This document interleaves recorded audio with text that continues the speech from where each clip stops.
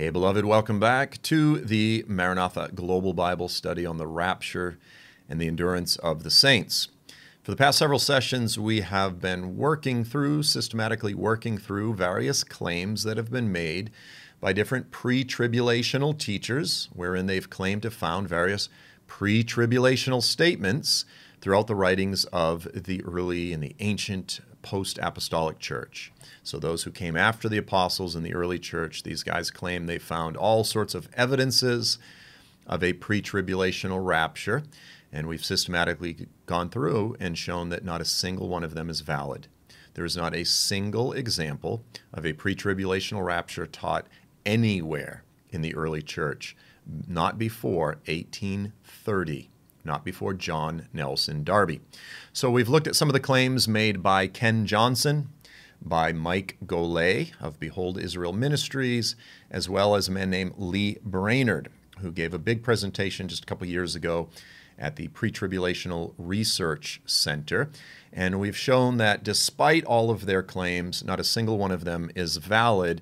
In fact, in some cases, specifically with regard to Mr. Brainerd, there's actually been some pretty transparent, dishonest editing of quotations, sort of manipulating material and this sort of thing, and it's really unfortunate. Now, to be very, very clear, I know a lot of people are uncomfortable with sort of confrontation, and especially when you start naming names, I get it, and then especially when you start saying things like deceptive, dishonest, and this type of thing. Now, I want to be very clear. Let me just say this before we jump in. I know I can be a little bit of a punchy guy, kind of confrontational in this type of thing. Some of it's just my personality. Some of it's that I'm from Boston. Nobody really likes confrontation. Like, most people hate confrontation. But here's the thing, right? The Bible commands us, the New Testament, the Lord himself commands us, especially as teachers, to test all things, to be Bereans, to double-check people's claims, right? So I know some of you are just, your personality doesn't like confrontation, or your culture. Maybe you're from California and you're just like, bad vibes, man. No, I'm just kidding. But like, you don't like confrontation. I get that. But the Bible commands us to do these things. Like, there's a lot of things I don't like. The Bible commands us to do. I don't like dying to self daily. The Bible commands us to. We have to. It's not a question. Okay, so when various false claims are made by different individuals, they should be tested, and when they've been shown to be fraudulent, they should be exposed as fraudulent. Now, I've invited all of these guys graciously to have a public discussion. Let's have a public debate about these things, and unfortunately, not a single one of them is willing to do so. Now, there's a saying that says you can either be honest and ignorant, honest and uninformed, but once you've been informed, you can either be one or the other. Either you can be ignorant or uninformed. You can't be both. And so with each one of these guys, I've reached out and I've said, hey, like, you're presenting information that is easy to prove is wrong, it's false, it's twisted, it's, you know, this sort of thing. Would you be willing to discuss this in public? Why are they afraid to allow their work to be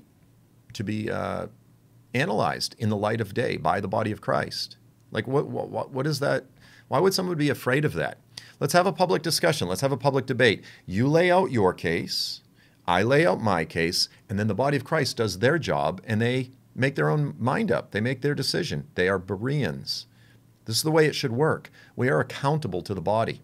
But unfortunately, in some of these cases, I reached out, and again, as I said, I can be a punchy guy, but I'm also, I think, really generous and gracious and understanding. I'm not pharisaical. I'm not hypercritical.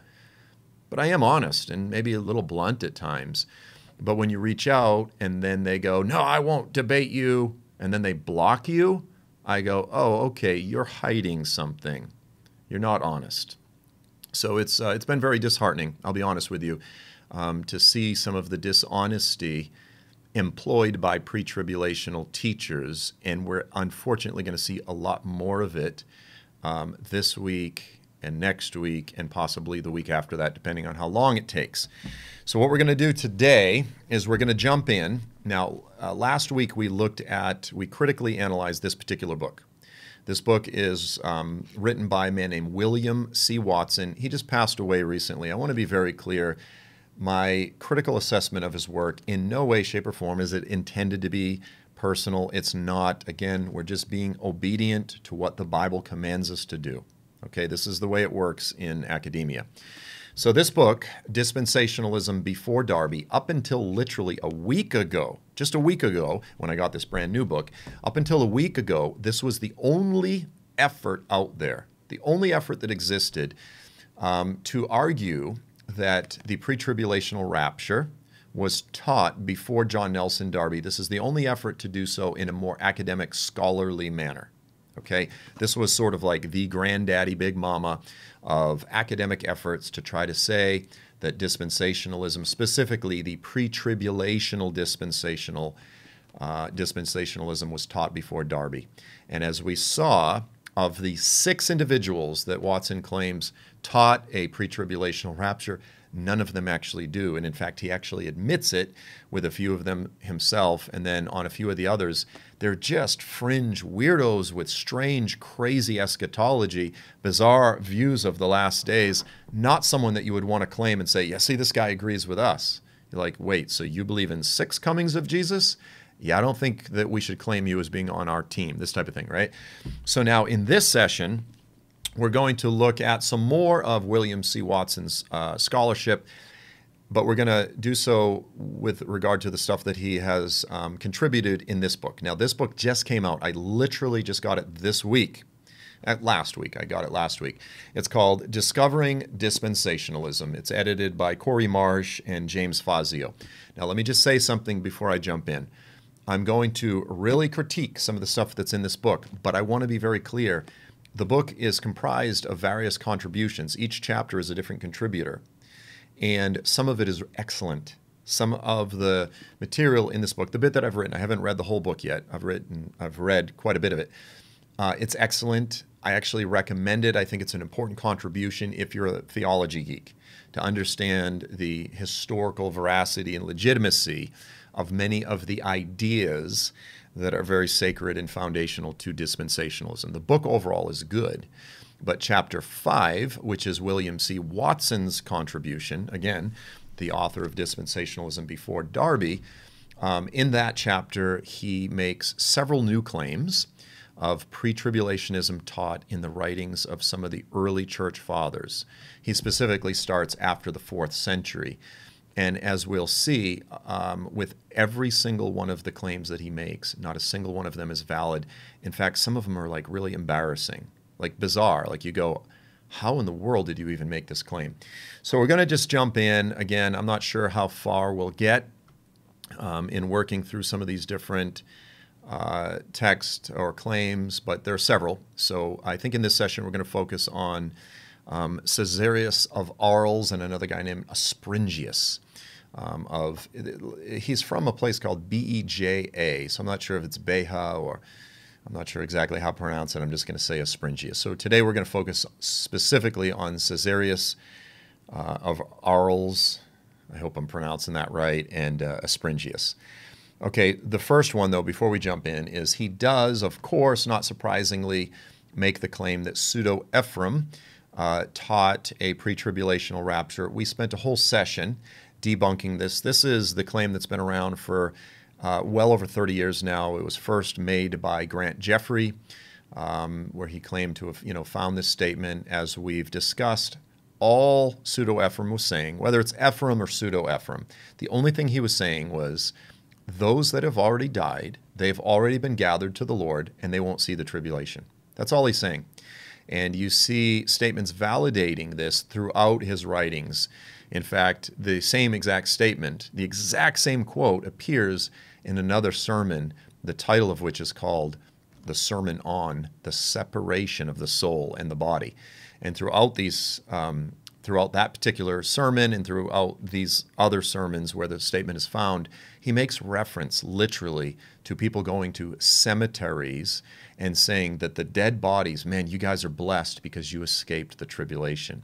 So we see multiple sort of validations of the fact that that's all he was saying. Easy to misunderstand if you have confirmation bias. If you're like, pre-trib rapture, and then you read the statement, you go, oh, the saints have been gathered to the Lord before the tribulation, and they don't see it. And you go, oh, wow, that must be a pre-trib rapture. And then you go, no, actually, the context of whatever he's saying, everything else that he's saying, is in the context of the saints that have already died, that have already been gathered by the angels when their body is separated from their souls.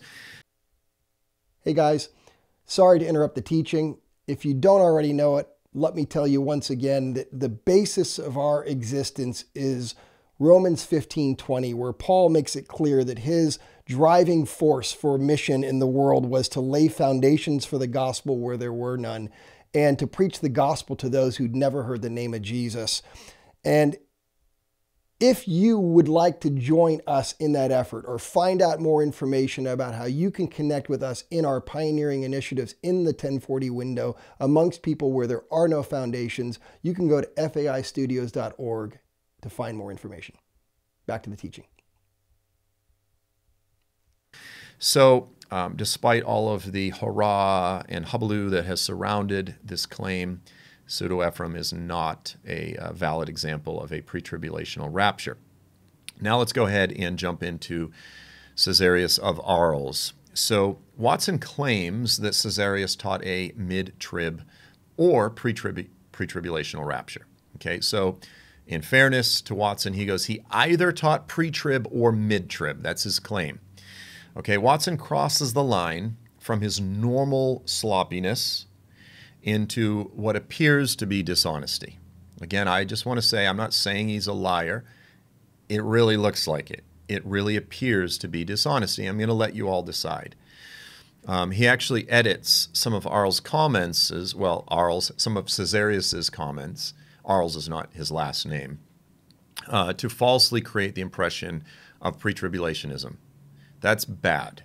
Like when you pull a section out of a quote that dramatically affects its meaning, or at least affects its meaning to most people, that's bad scholarship. It's one thing if some popular guy on the internet does it. It's another thing when you are writing a book like this and you're trying to, again, peer-reviewed, academic, that's dishonest. And in fact, it's really questionable the fact that it wasn't caught. Okay, I'm just going to say that within this level of scholarship.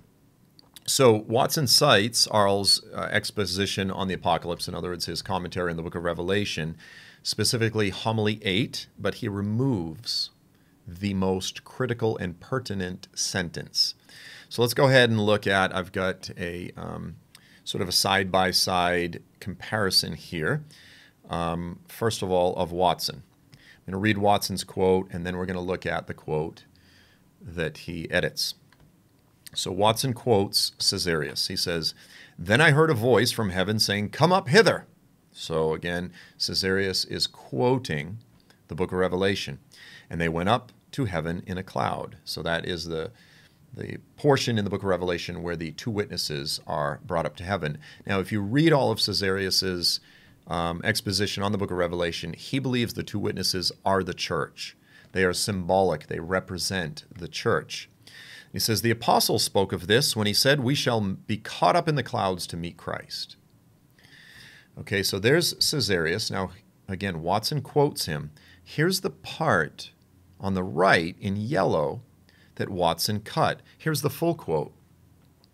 He says everything that we just read, but then Caesarius adds, "It is written," what is written? He's talking about when the church shall be caught up in the clouds to meet Christ. "It is written that this cannot happen to anyone before the coming of the Lord." The rapture cannot happen before the coming of the Lord. What is he referring to? He's referring to 2 Thessalonians chapter 2, where Paul says the day of the Lord won't happen until two things happen first. The falling away, the revealing of the Antichrist, and the falling away, the apostasy. And then he says our gathering together and the coming of the Lord, he links them together. So Caesarius is simply commenting on Paul's letter. He goes, the rapture is not going to happen until the coming of the Lord, the second coming, the glorious coming. Okay, his appearing. Now watch this. here's the next slide, in which I include the next statement that Watson makes in place of the line that he cut. So instead of including the line, which changes everything, which clearly makes Caesarius a post-tribber, he cut that out, and then he says this. He also implied a mid-tribulational rapture was to be expected, or pre-trib if one considers only the last 3.5 years as the tribulation. So basically, Watson is saying that Caesarius believed the rapture would happen before the 3.5 years. That's the claim that he makes. But he cut out the line that says this cannot happen to anyone before the coming of the Lord. Guys, again, I don't want to assume, again, never assume malice when incompetence is an option. Like when you're dealing with men, just assume they screwed up. Just assume they made a mistake. Don't assume they're deliberately dishonest. Don't assume that they are not being honest players here. But when you look at this, you go, it's hard for me to believe that he was being honest, that he was not trying to deliberately mislead his readers. That's my reading. Again, I could be wrong. I'm not judging him. I'm just saying it certainly seems that way. And I think I'm being fair. Elsewhere, Watson outright ignores, and this is the consistent pattern. They find a quote. They go, look, this guy was pre-trib. And I go, did you read the rest? Did you read the rest of Caesarius's commentary? And to be clear, these are pretty short commentaries in some of these commentaries that we're looking at. Whether we're looking at Victorinus or Caesarius here, we're going to look at Andrew of Caesarea. Like, these are relatively short. Like, it doesn't take a lot of time to work through, especially the pertinent sections of the book of Revelation. And I go, how can you just say that you're a scholar but only be aware of one comment, but not be aware of all of these other comments which are clear, which are very, very clear? So let's look at this. Here is a very long quote, but we're going to read all of it. This is from Homily 6. He says, when he opened the sixth seal, there was a great earthquake. And then he goes on, Caesarius goes on to give his commentary. He goes, that is the last persecution. So here's Caesarius saying that at the sixth seal, there's a great earthquake. And he says that earthquake, what it represents, the earthquake is symbolic of the last persecution, which is another way of saying the Great Tribulation. So he has the church, and when he says persecution, he means against the church. Okay? So he has the church on the earth at least up until the sixth seal. Okay? That's unlike any pre-tribber today. That's nothing that any pre-tribber... In fact, this is basically, so far, like someone who today believes in the pre-wrath perspective.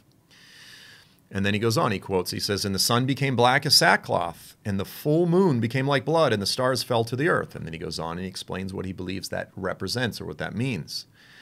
He says, whether it is the sun and the moon or also the stars, the church is in view. So he says the sun and the moon and the stars represent the church. And he says, although a part is understood from the whole, so he goes, part of the church is represented here. He goes, because it's not the whole church that falls from heaven. Rather, those who in the church are evil. So now he's pointing out, he's saying, part of the church will fall away during the tribulation. When he says fall from heaven, he also elsewhere says heaven represents the church. He says the church is heaven. So if something falls from heaven, they are leaving the church. That's his interpretation. And then here he says, the text speaks of the whole, that's the whole church, since the last persecution will occur throughout the lands of the earth. So he says the whole world will be engulfed by the Great Tribulation. At that time, those who are righteous will remain firm in the church, as though they were in heaven. However, those who are full of avarice, the unrighteous, and the adulterers will have consented to give sacrifice to the devil. Moreover, at that time, those who call themselves Christians, but are only so in name, will fall from heaven. That is, from the church. In other words, he goes, they're going to leave the church as though they were stars. And then he goes on, he quotes the book of Revelation again.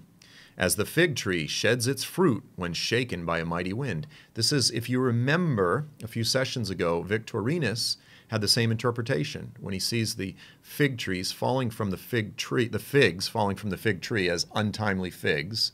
Either they're not ripe enough or they're past due. The point is they fall from the tree and they leave the church. And then he goes on. Caesarius says this, the church is compared with a tree shaken by the wind, for the strong wind refers to persecution. The fruit refers to evil people who will be cut off from or will leave the church. So guys, in the first quote, we've got Caesarius with the church facing the last great persecution on the earth, and many of them apostatizing. You've got two sacred modern doctrines here being trampled on by the early church. One is the pre-tribulational rapture. He clearly didn't believe in it. He believed the church would be on the earth and endure the tribulation. They wouldn't be raptured before the tribulation. And second, he didn't believe in once saved, always saved. He believed that many people who call themselves Christians will leave the church. Here's homily 7. He says, after this, the sixth angel blew his trumpet. So now we're at the sixth trumpet. Okay, so you've got the seals, the trumpets, and the bowls. We're now in the sixth trumpet, toward the end of the trumpets. From this point on, the final preaching of the church begins. He still has the church on the earth preaching faithfully the gospel at the sixth trumpet. And I heard one of the four horns of the golden altar, that is in the sight of God, saying to the sixth angel who had the trumpet, release the four angels who are bound at the great river Euphrates. In the altar that is in the sight of God, we are to understand the church. Again, when he sees this altar in heaven, he says that is symbolic of the church. God's looking at the altar. The altar is the church. Again, he interprets the book of Revelation very symbolically, okay, not through a more literal lens, which is how I would interpret it, but interestingly, he arrives at many correct conclusions. It's quite fascinating. Here's the important line. He says, now please hear this, in the time of the last persecution, this is at the sixth trumpet, she will dare to despise the words and commands of that most inhumane of kings and will separate from those who have submitted to him. So he's saying the church will stand up against the Antichrist at the sixth trumpet. And then he goes on, he says, the four angels were released. This indicates that the persecution had commenced. So the church is in the midst of the great persecution. How can Watson say, Caesarius was either mid-trib or pre-trib? Where in the world do you get that? They're on the earth during the sixth trumpet at least. Here again is in homily 6. He says, and the seven angels who had the seven trumpets made ready to sound the trumpets. This means that the church prepared herself for preaching, for trumpeting the truth. Again, that's at the end of the seals. Then here we are in homily 9. It says, the woman fled into the wilderness. We know this is in Revelation 12. He says, with good reason we understand the wilderness to be the world, where to the end Christ guides and feeds the church. To the end, Christ will guide and feed the church throughout the world during the last great persecution. Guys, Caesarius of Arles was a post-tribber. He believed that the church would be on the earth to the end, until the coming of the Lord, at the very least, right up until the sixth trumpet, okay? So he was like not even a pre-wrather. Like he's got the church being raptured at least closer to the end. I mean, actually, he says at the end. Okay, so that's pretty damning, Again, just for clarity, after looking at those, you got William Watson saying, he says basically, Caesarius implied a mid-tribulational rapture was to be expected or pre-trib. How can you make that claim with a straight face? Okay, now we're going to look at Aspringius. Again, I'm just going to say Beha. Could be Beja. I have no idea. I'm not even sure. Where is it? If it's like Eastern Europe, I'm not sure. So this is his next alleged pre-tribulational find.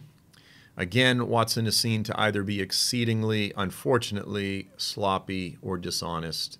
And I know this is strong language, guys, but it merits it. It genuinely merits it. I'm not a scholar. It didn't take me 15 minutes to go, what in the world is this guy even saying? You know, Watson seems to have only done a very cursory reading, specifically of Aspringius's comments on Revelation 3, chapter 3, verse 10. This is pretty much every pre-tribber's go-to passage. We've already worked through it. We've shown that it in no way, shape, or form teaches a pre-tribulational rapture. But he turns there and follow his logic. Follow Watson's logic, because I can't even track with his logic. Like, I'm convinced that he doesn't have very solid comprehension skills. And the reason I say that is because he'll read someone who's clearly in one particular theological category, and he'll put him in another category, and I go, is he just, like, I go, he has to just not understand what he's reading. Okay, so here's his comment regarding Aspringius. Watson says, in his commentary on Revelation, he, again, that's Aspringius, anticipated a period when the church will be removed prior to a period of testing upon the earth. Hey folks, thanks for watching the MARANATHA Global Bible Studies. We pray that these resources encourage you. It has been a value to us from the beginning of FAI to produce quality media to resource the global body and give it away for free and free forever. Now that said, if you want to join us in reaching those who do not have the gospel, we invite you to jump in on our $5 a month giving campaign. Literally skip a coffee and you can change the face of the Middle East in the 1040 window. Head to faistudios.org where you can give safely and securely. Maranatha. So he says the church will be removed prior to the tribulation, prior to the testing. And he goes on, he says, John is speaking not only of his own times, but also future ages. The book of Revelation. So he's quoting Aspringius. Moreover, he promises that God will preserve his church in the last times. He says preserve. He quotes Aspringius, who says that God will preserve his church in the last times. When the demon, this is a very common term in many of the writings of the early church fathers, they call the Antichrist the demon. He says the enemy of the human race will come to tempt those who live on the earth. It is worth point out, it's just a little typo. He says, it is worth pointing out that according to Aspringius, so here's again Watson's comments, God will preserve his church from the enemy of the human race, in contradistinction to those who live on the earth, namely a different class of people who are tempted by the Antichrist. The clear implication is that his church will not be here on the earth during this horrific period. So he says the clear. Now, again, I joked last week. I said Watson loves to use the word clear. Whenever something is not clear, he says the word clear, as if that's going to convince us. But again, we have our own ability to critically analyze things. We have our own faculties. We can look at this and go, this is not clear. Don't tell me it's clear, because it's not clear. All Aspringius said is that God will preserve his church while the peoples of the earth are being tempted. And then he goes on, he says, well, clearly those are a different class. Like, it's just this very convoluted, very involved argument. But is it reasonable? Is it rational? Okay. Beyond making transparently poor arguments, and again, they're bizarre arguments, Watson also selectively ignores other very clear, once again, very clear post-tribulational statements in the writings of Aspringius, including, once again, the very line that immediately follows what he just quoted, the part that he cuts it out. He does it again. This is only the third individual that he's trying to prop up as a pre-tribber. We've only got to the third individual, and he's already deceptively, dishonestly editing his citations. Now let's look at the fuller context. Once again, we've highlighted the portions in yellow that Watson cites and emboldened the portions that he ignores. So this is Aspringius's comments from chapters 3, verse 10 and 11. So first he quotes the verse and then he comments. So here's the part that Watson just quoted. Again, because you have kept the word of my patient endurance, I will keep you from the hour of temptation that is coming upon the whole world to test those who dwell on the earth. That's Revelation 3, verse 10. Here's Aspringius's comments. Behold, he declares with the utmost clarity that he is speaking not only of his own times, but also future ages. Moreover, he promises that he will preserve his church in the last times, when the demon, the enemy of the human race, will come to tempt those who live on the earth. I don't see any reason why his people are a different class of those who live on the earth. Now, yes, the book of Revelation uses the term earth dwellers, but that doesn't mean that Aspringius does. We cannot impose our particular perspectives onto someone. We have to take them at their word, at face value. But notice this. This is the part that Watson did not include. Now he begins commenting on verse 11. But before he does, he says this. Lest, okay, it's coming to tempt those who live on the earth. And he goes, the Lord will preserve his people, lest they who live at that time be utterly confounded in that temptation. He goes, he's going to preserve his people so that the saints that are alive on the earth during that time, they won't succumb to the temptation. And then he says this, behold, I am coming soon. Hold fast what you have. Let no one take your crown. You can't take a crown if someone doesn't have a crown. You have to have a crown in order for someone to lose their crown. He's not talking about sinners. He's talking about the church on the earth. He goes, don't let anyone take your crown. And then Aspringius continues. He says, he foretells the suddenness of that advent and the quick destruction of Satan in the future. Ready? Here's the kicker. Here's the money quote. Moreover, he says that the future temptation will not be long. And for that reason, he admonishes them that the enemy not seize their crown. Who is the temptation for? It's for the church. Aspringius very clearly says that the church will be preserved during that time. And he says, hold firm lest anyone take your crown. All you have to do is read in context the next two sentences. It's very clear that Aspringius did not believe, as Watson said, that the church would be removed before the temptation. He doesn't say that at all, clearly. And it's fair to say clearly here because it's not confusing. Again, Watson also ignores others of Aspringius' comments. Here's Revelation chapter 2, verse 10, and here's Aspringius' comments.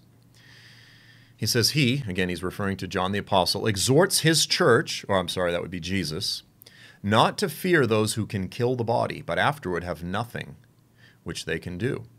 He goes on, he says, for just as in the early period of the Catholic Church. Now, when he says Catholic Church, he's not talking about the Roman Catholic Church. He's just talking about the universal church. He means the early church. That's all he means.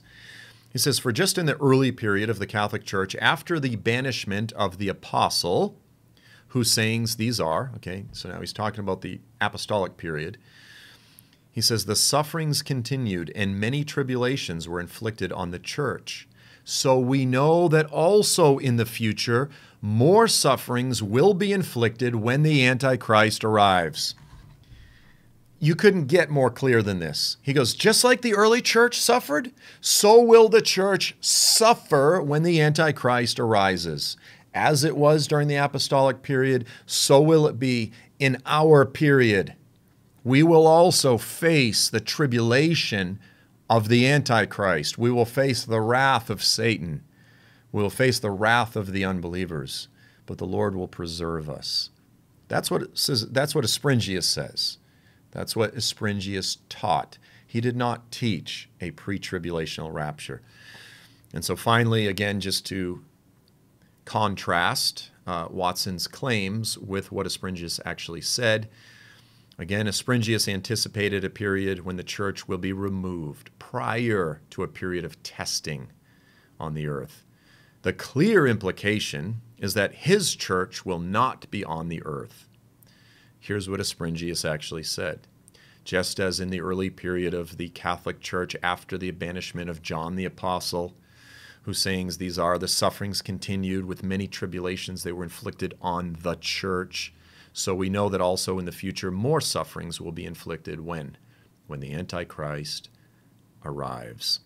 So guys, we've really worked through only 3 of the original claims made by William C. Watson in chapter 5 of this book, and we've shown that so far not a single one of them has any validity. In fact, Watson, who is making these claims, again, very similar to Lee Brainerd, engages in arguably very dishonest, selective editing of key specific lines, and then he makes statements which he says are clear. He makes these very emphatic statements that are easy to disprove, that are easy to debunk. Okay, so in next week's session, we're going to continue. There's quite a lot to look at with Andrew of Caesarea. There's a handful, some really fun stuff. So we've got at least 1, maybe 2 more sessions working through this book. and debunking some of these bogus claims. So I hope this is all... I hope it's all relevant. Again, I know for many of you, this is only relevant if you've been hearing these things from some of your pre-tribulational friends. Again, they don't look it up. They don't check it. They just go, I read it, and therefore it's true because it supports my team. It supports what I believe, confirmation bias. Our job is to test all things. And so we've done so, and we've been faithful. So look forward to seeing you all next week, picking up from here. I do trust that you all are blessed. Until then, guys, stay faithful. Keep your eyes fixed on Jesus, and he will preserve us. He will get us to the finish line. So God bless you all, and Maranatha.